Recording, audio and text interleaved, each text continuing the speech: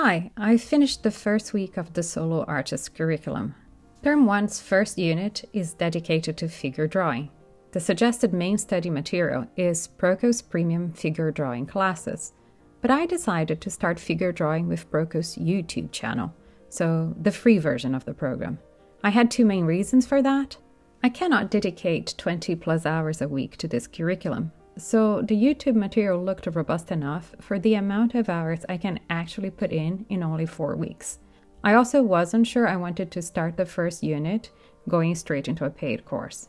My first page makes it very clear that I had never done time gesture drawings before. Even my attempts of note-taking from Proco's videos showed the nervous and messy lines. The curriculum strongly recommends practicing with Croquis Café's gesture sessions concomitantly to learning figure drawing. But as it turns out, Croquis Café has been mostly censored out of YouTube, and I could not find much. But I did try some 2-minute drawing poses I found from one of their series on day 1. It was hard. I found I got a bit lost on contour at times, but the bottom drawing, I think, shows a better attempt at CSI lines and getting some movement and fluidity. I got another set and tried out some 1-minute poses and really struggled with those. So I moved on to watch more of Proco's videos. I tried drawing the poses and took notes.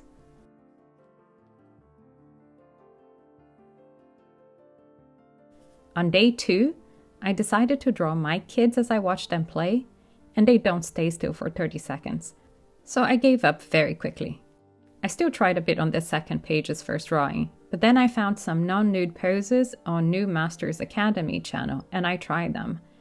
The results were variable. On the top, I felt the line quality improved a little bit from day 1, and also had some more economy of lines, while some of the rhythms were captured. It wasn't the case for all poses, as the little alien on the bottom right. In this next page, I tried capturing my daughter reading and some other 1-minute poses. And after that, I went to watch Proco's video 3 and attempted the 2-minute poses.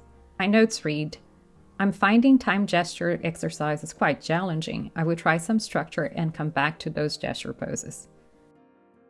I did some more 1-minute poses and fell in the situation in which I started my drawing in a position that did not allow for the pose to be captured in its entirety. I went on to watch the bean video, and I found it hard to judge if I was getting the beans right or not. I watched the video instruction and the critique, and I could see them working in some cases, but not always. So I got Michael Hampton's figure drawing book to try to get more clarity. This book had been recommended to me a long time ago, but I had been rather intimidated by it. As I looked through the first pages, it felt too much for me. But having figure drawing as a study focus for this unit and having started with Proco's figure drawing course, I felt more comfortable using the book. So I tried to find some poses that would make me think of beans. I could see a bean here, so I tried to draw this pose, and a few others from the book. What I was trying to see was if I could copy a gesture drawing with some level of success and learn how to find the bean and then use those learned gesture lines to improve my drawing process. So I took note of the structure, the spine, the hip cage, and went on to draw the poses and isolate the beans. I think it was useful. I felt a little more comfortable in the following gesture section, which was New Masters Academy number 1, non-nude time gestures. The first one was 1 minute. The other drawings were 2-minute poses. Unfortunately, I drew them with color pencils, and the pink in particular is not being clearly picked up by the camera. What I like about this exercise is that the lines are cleaner and I feel the drawings are less stiff and flat, and some of them were successful in picking up gesture.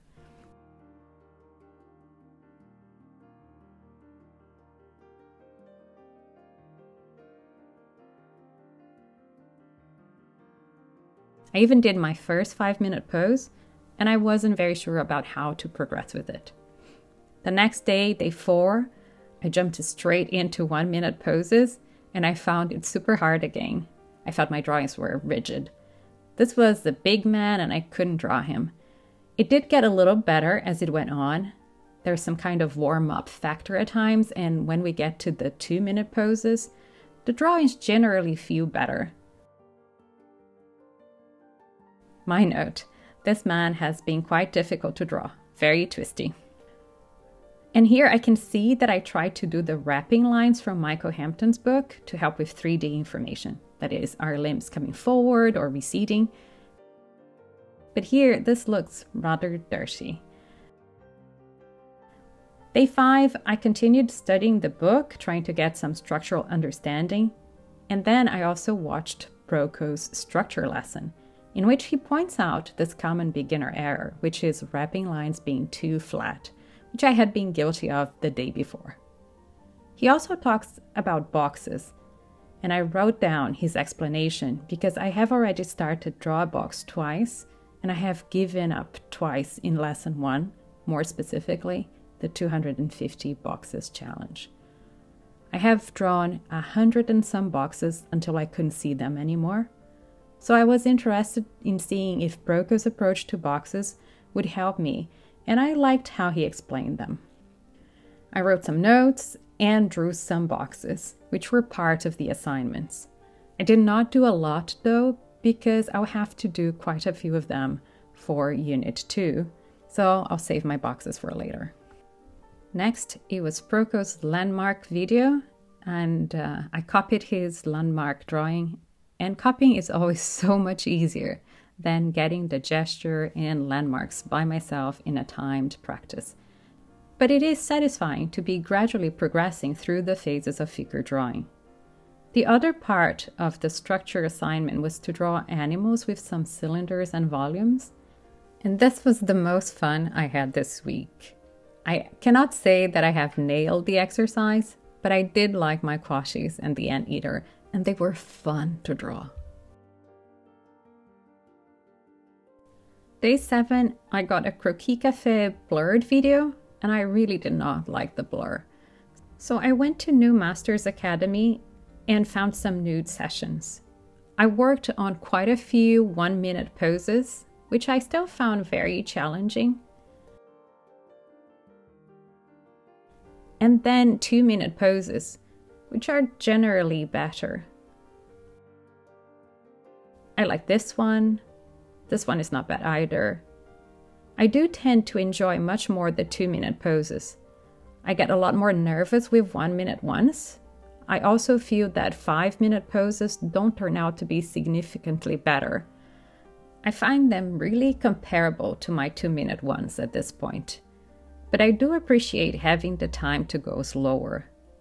I did a few little marks here and there, tried to mark the elbow, but generally the increase in time is not proportional to the increase in quality.